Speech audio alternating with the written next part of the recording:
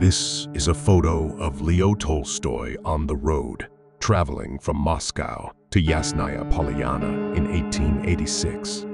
I was reading his novella, Family Happiness, of the year 1859, when I came across this passage that brought a sense of calmness over me when I needed it the most. I have lived through much, and now I think I have found what is needed for happiness.